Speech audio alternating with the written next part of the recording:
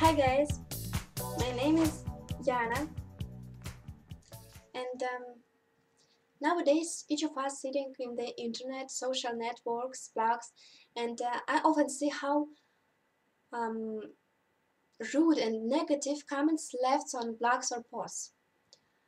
I don't understand how people have so much anger and negative. For example, I often see as under a photo of a girl or a guy, people write to not forced you even though they don't know this man. Internet in recent year in principle became a hotbed of characters who come to the forums, blogs specialized in the various sites where you can leave comments, only to lose his other feel with or without. Or in principle, one can often meet people who are and have just preferred to criticize everything and communicate with anyone in a rough tone. And it's just a part of our life, and it is important not to forget about it. But just never take it all at your own expense. And but today I tell you about underground survival bunkers. If you got any questions or feedback, leave us a comment, or better yet, please visit our website at http://disastershelters.net. So, will you have the appropriate shelter when a bomb hits? You need to be safety underground in one of the underground survival bunkers during this unfortunate time. These shelters can protect you from a nuclear blast. If you have never considered your survival, the time is now to learn about underground survival bunkers.